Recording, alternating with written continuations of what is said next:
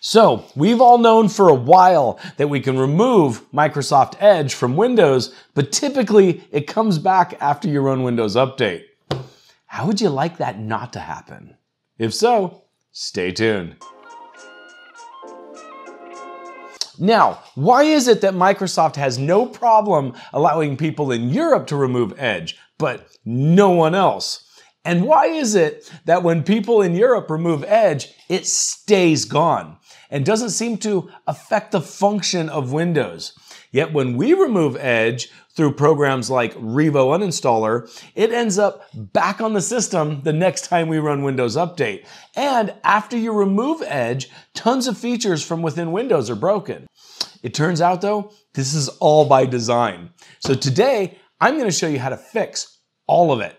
But first, I got to pay some bills. So check out today's sponsor. Are you still running Windows 11 unactivated because the license just costs too much? Then you should check out today's sponsor, VIP SCD Key, where you can get a valid Windows 11 license for around $20. Stop dealing with that stupid watermark and actually be able to change your desktop background with a valid license for Windows 11. Just go to the link in the description below and pick up a valid Windows 11 license key. During checkout, use the code CYBERCPU for a 25% discount.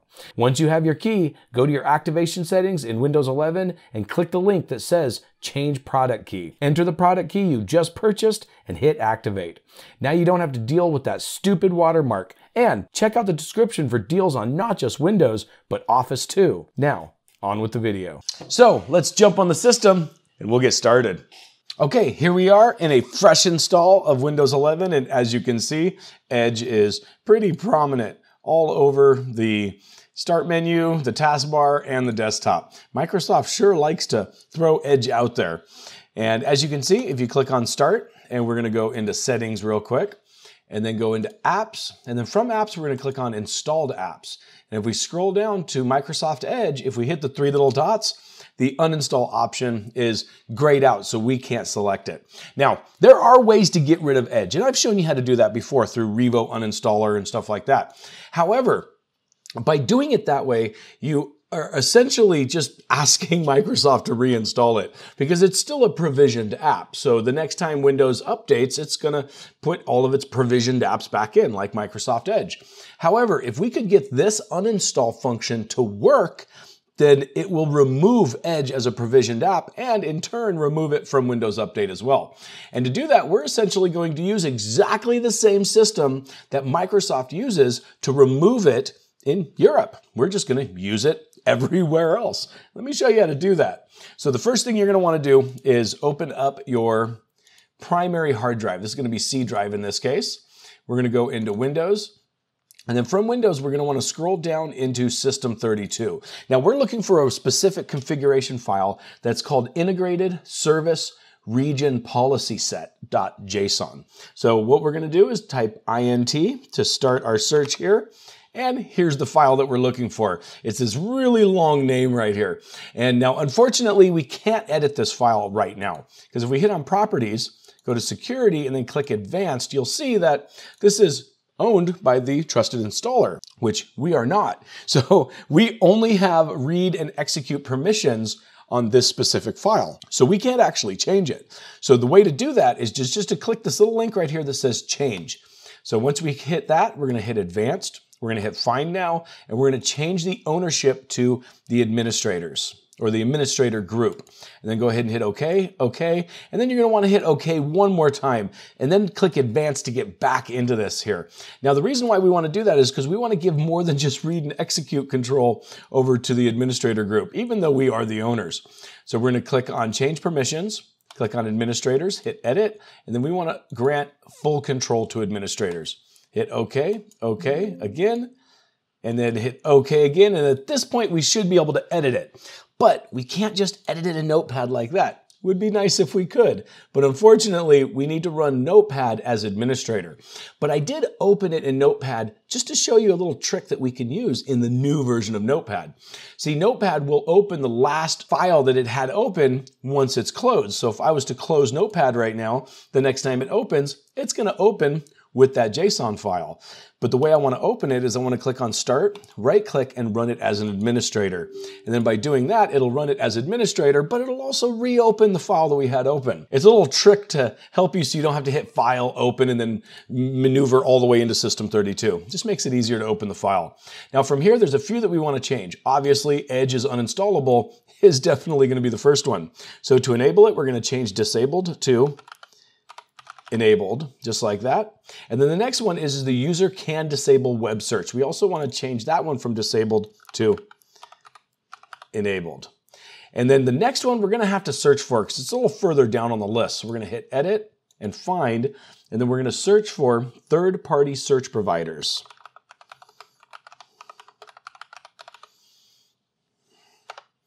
And then right here, third-party search providers show in search. We're going to change that from disabled to enabled. So once we change all those, we can go ahead and hit File and Save. And then at this point, we need to go ahead and restart Windows. So we'll go ahead and do that right now. Now, while Windows is restarting, let me explain what we just did.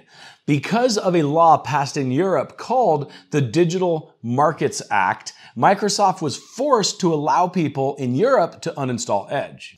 Now, instead of just allowing everyone to uninstall Edge to comply with this new law, Microsoft built an entire system called the Integrated Services Region Policy. This policy acts as a regional feature gate that can selectively enable or disable specific operating system behaviors, such as the ability to uninstall Microsoft Edge, or even decouple Bing from the Windows search. These gates are enabled or disabled based on the user's geographic location of the installed operating system. Now, all we did was modify the configuration file for that system to make it turn on specific feature gates. So let's jump back on the system and see if we can uninstall Edge now. Okay, so if we click on Start here, we go into Settings, and just like before, we go into Apps, we go into Installed Apps, and then scroll down here until we find Microsoft Edge, and then we can click these buttons, and as you can see, we are no longer grayed out now. We can go ahead and hit Uninstall, then hit the Uninstall button again, say yes to the user account control, and believe it or not, there's going to be one more error screen that comes up before we're finished, because Microsoft really doesn't want you to do this. But once we wait for a second, you'll see it come up. There it is. It says, when uninstalling Microsoft Edge, your apps and widgets that depend on Edge will no longer be available. Now, this isn't actually true, but that's okay. We'll get to that in a minute. We're just going to go ahead and hit Uninstall. And on this system, we shouldn't be able to do that because as you can see, it's gone. It's gone from the taskbar. It's gone from the list here. As you can see here, it's no longer in the Start menu and it's not on the desktop anymore. And if we go to Time and Language and we go into Language and Region, as you can see, this system is set up for the United States, and its current country and region is the United States. However, the current country and region is irrelevant when it comes to this topic. The device setup region is what's important. This has to be in Europe in order for those features to be enabled by default. We just enabled them by not default, but they're default now, right? And now, since we uninstalled Edge the official way and didn't just rip it out with Revo Uninstaller, Microsoft will honor this choice and not reinstall Edge the next time you run Windows Update. However, they may replace the JSON file that we just modified, but even if they do, Edge will stay gone forever at this point. Unless, of course, you reinstall it from the Microsoft Store, but that's on you if you do that. But unless you had another browser on the system, though, before doing this, then you have no way to access the internet right now. So let's jump back on the system and I'll show you how to install a browser without a browser. Because you know, that's what they say, is the only real purpose for Edge is to install Chrome or Brave or whatever other browser you want to use. Let me show you how to do it without it. Okay, so we can go ahead and close this here, and there's a couple ways we can get another browser. We could just, if you want, just open up the Microsoft Store, and then from the Microsoft Store, search for the browser you want. So if we go Brave, and hit enter, you'll see that the first selection should be the Brave browser, which I actually kind of find it funny that the Mozilla Firefox is right next to Brave because we search for Brave. There's no Brave in Mozilla Firefox or Opera GX or any other browser. but I don't know. It's just Microsoft's way of using their search, I guess. So you can click here, click install, and then you'll have the Brave browser. However, there's another way that I like to do it. So I'm going to go ahead and close this, click on start, and type in CMD. And then from here, we want to click run as administrator right here. Hit yes to the user account control. And then from here, we want to type in winget install brave.brave space, and then we want to go -- source, and then we want to choose winget. Now, by default, Microsoft is going to use the Microsoft Store as the source. And I just had a lot of problems installing stuff from the Microsoft Store. So by default, I always select source winget. And that will use winget as the repository for winget, which honestly, I think it's the way it should be, right? But either way, it's going to take it a minute for this to install. And once it finishes, I will meet you back here in Windows. All right, so here we are. We have Brave now installed. I'm going to go ahead and close our command prompt. And then the first thing I want to do is just open up Brave. But typically, I would set Brave as my default browser. But at this point, you shouldn't have to, because since we removed Edge and Brave is our only browser, Brave is by default our default browser because it is the only browser we have. So at that point, we don't actually need to change any settings. But from what you're probably used to is when you typically uninstall Edge, you would use, if you used web search from within the start menu, like for instance, if we search for cyber CPU, you'll see that you'll get search results. However, these search results are specifically tied to Bing, unfortunately. But typically when you would click on them, nothing would happen. It would just literally do nothing. Now there's third-party programs that you could use in order to get this to open in your default browser.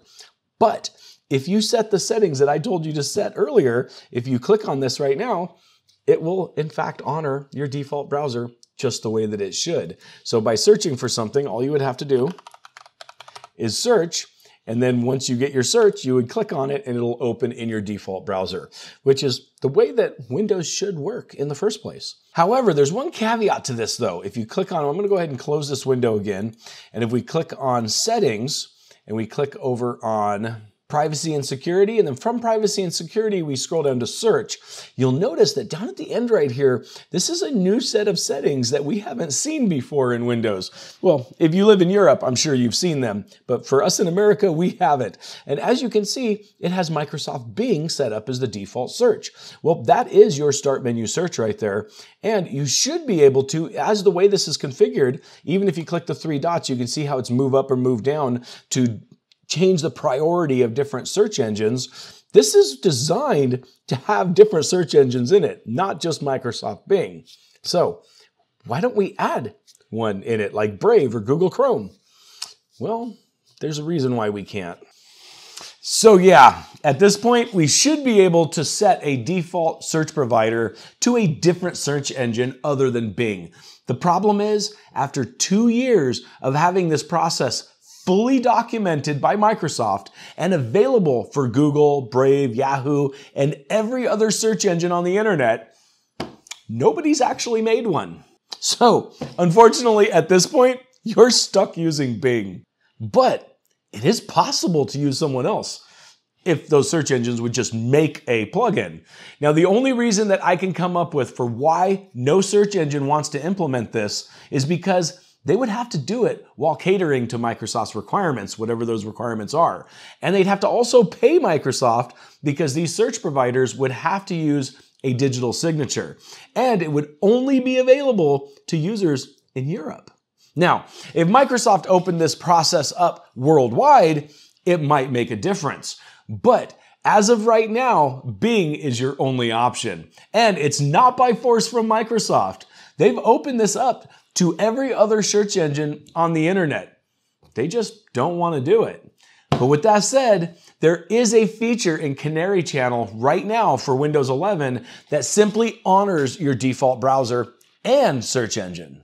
So if you're using Brave as your default browser and Brave Search as your default search engine in Brave, then Windows just uses that in the start menu.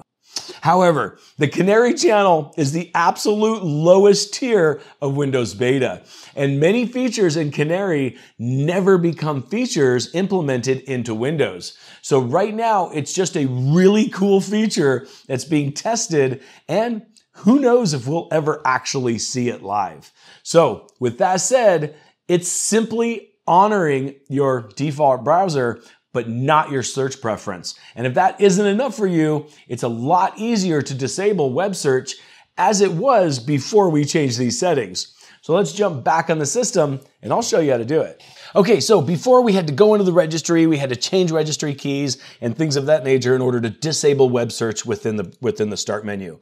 Now, since all these European settings have been turned on, it's a little bit easier because all you have to do is that. Yep, it's literally that easy. If I come down here and search for Cyber CPU now, just local search now. It doesn't use any web search whatsoever. Yeah, it'd be really nice if we could just do this in Windows. Now, here's the thing. Microsoft could simply flip a switch and give everyone access to all of these options tomorrow.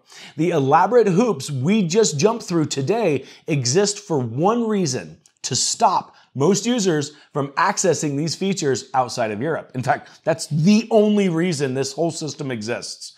Its entire purpose is geographic gatekeeping. It locks away choices based on where you live. If Microsoft opened this up globally, people would uninstall Edge. So they hide it because every forced Edge install feeds Bing usage, and Bing usage feeds ad revenue. And you know what? That's not even what makes me mad because, of course Microsoft does. What really gets me is the double standard that a lot of companies use. Because here's the thing, we put up with European regulations in America all the time because companies don't want to hassle with region-specific services. Like, for instance, my camera stops recording at 29 minutes because of a stupid EU tax rule on camcorders. Canon could easily ship different firmwares for Europe and America. They just won't. And it's not only that. Social media platforms apply Europe's strictest speech rules worldwide because it's easier than running separate systems. But when a European law forces Microsoft to let people uninstall Edge, suddenly they're engineers of the year, building this intricate region-lock system to comply only where legally required. I mean, yeah, they'll pour resources into protecting their browser and search revenue. But when regulations that hurt other people in other countries, they don't really want to deal with that. Because ultimately, that's the bottom line. When the rules threaten Microsoft's income, they'll move mountains to contain it. When it only helps consumers, they'll just let it spill over, or in most cases, ignore it completely. But with that said, this should be a permanent fix, but unfortunately, it's not. Because at some point, Windows Update is going to replace the JSON file with the default version. And when that happens, Edge will definitely stay gone. But clicking on search results in the start menu will no longer open in your default browser. It'll function the same way as it did before. So you may have to bookmark this video or just keep good notes. You can also just back up the JSON file and copy it back whenever you need to. And also, with that said, if you just updated Windows 11 to 25H2, check out this video right here. These are settings that you need to change in 25H2 as soon as possible. And as always, you guys have a great day.